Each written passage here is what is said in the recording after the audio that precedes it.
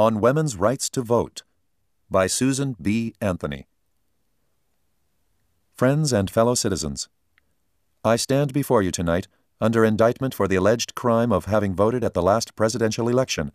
without having a lawful right to vote.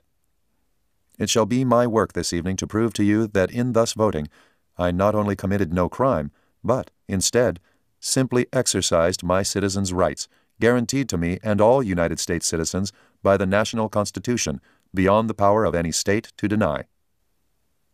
The preamble of the Federal Constitution says, "We, the people of the United States, in order to form a more perfect union, establish justice,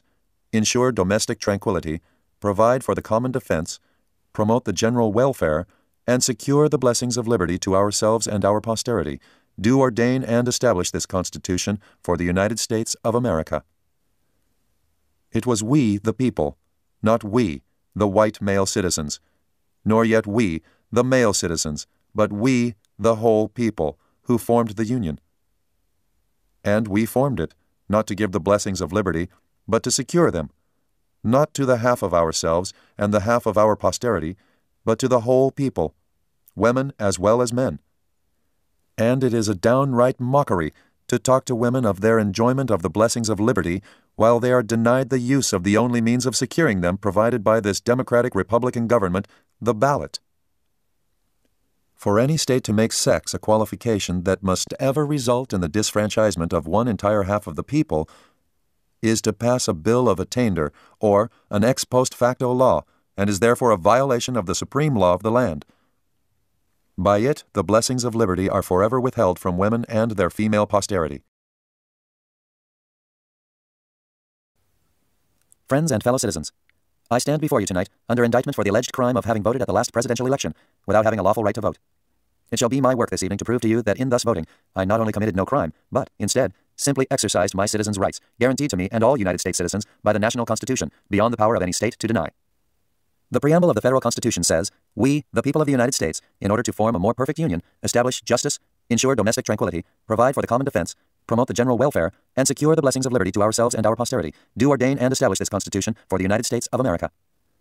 It was we, the people, not we, the white male citizens, nor yet we, the male citizens, but we, the whole people, who formed the Union. And we formed it, not to give the blessings of liberty, but to secure them, not to the half of ourselves and the half of our posterity, but to the whole people, women as well as men. And it is a downright mockery to talk to women of their enjoyment of the blessings of liberty while they are denied the use of the only means of securing them provided by this democratic Republican government, the ballot. For any state to make sex a qualification that must ever result in the disfranchisement of one entire half of the people is to pass a bill of attainder or an ex post facto law, and is therefore a violation of the supreme law of the land.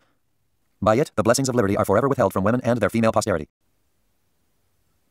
Friends and fellow citizens, I stand before you tonight under indictment for the alleged crime of having voted at the last presidential election without having a lawful right to vote. It shall be my work this evening to prove to you that in thus voting, I not only committed no crime, but, instead, simply exercised my citizens' rights, guaranteed to me and all United States citizens by the national Constitution, beyond the power of any state to deny.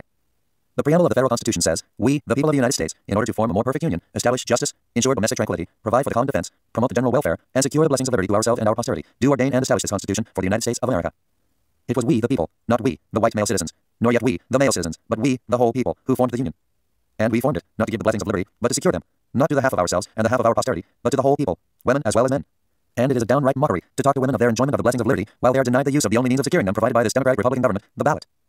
For any state to make sex a qualification that must ever result in the disfranchisement of one entire half of the people is to pass a bill of attainder or an ex post facto law, and is therefore a violation of the supreme law of the land. By it, the blessings of liberty are forever withheld from women and their female posterity.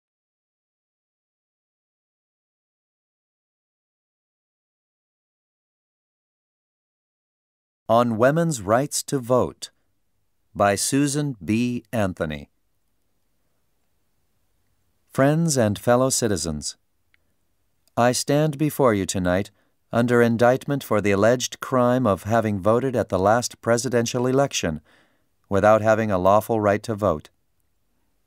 It shall be my work this evening to prove to you that in thus voting, I not only committed no crime, but, instead,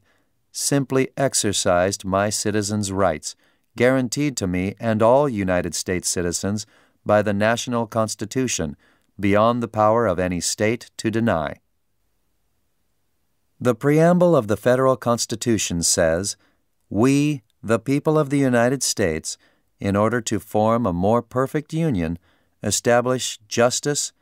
ensure domestic tranquility, provide for the common defense, promote the general welfare,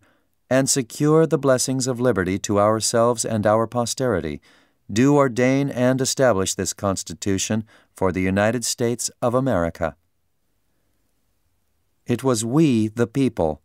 not we, the white male citizens, nor yet we, the male citizens, but we, the whole people, who formed the Union. And we formed it, not to give the blessings of liberty, but to secure them, not to the half of ourselves and the half of our posterity, but to the whole people, women as well as men. And it is a downright mockery to talk to women of their enjoyment of the blessings of liberty while they are denied the use of the only means of securing them provided by this democratic Republican government, the ballot.